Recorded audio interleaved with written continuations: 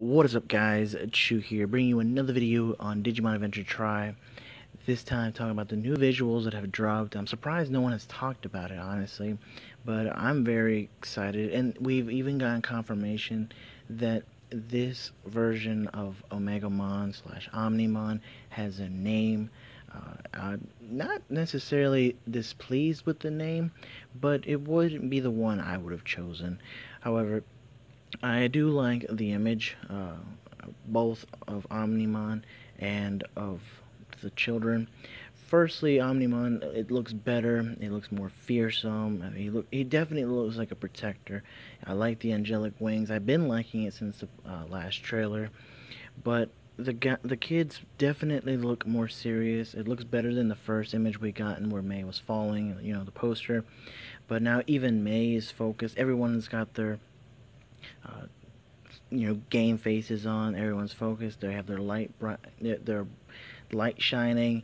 So it looks serious. I like it. I think it's worthy of a uh, good visual, a good conclusion.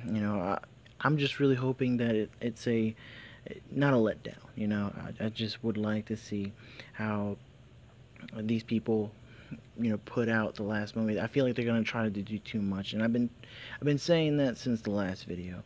But once again, here's the other image that they released. It really looks really cool. It kind of has like a skeleton kind of feel to it. It definitely looks different. It's just all white and blue, which I'm cool with. But the new name that was given for this new Omegamon slash Omnimon evolution is Omnimon Merciful Mode. Now, that name, as you can tell, doesn't necessarily fly with me.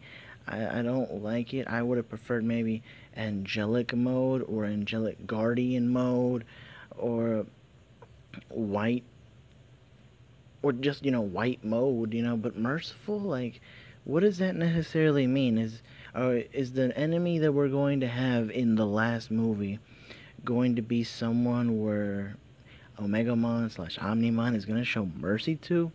I'm not quite sure. I'm not, but like I said, I'm not a fan of the name, but it might grow on me. I'm not sure, but the name just doesn't fly with me. I like everything else. The wings are a good touch. It just feels right.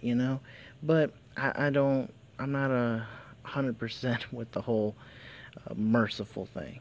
But another quick mention that I want to make is we also have. They also dropped the ending for the movie. It's a recollection of the last five movies and scenes of it, and there are some interesting new scenes on there. However, I'm not going to post a full thing. At best, I might post a few seconds of it at the very end of the video so y'all can watch it.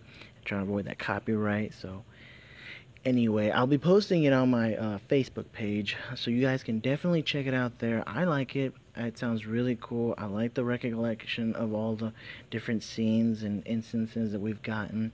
So go check it out. Go check my Facebook out. Check me up on social media as well.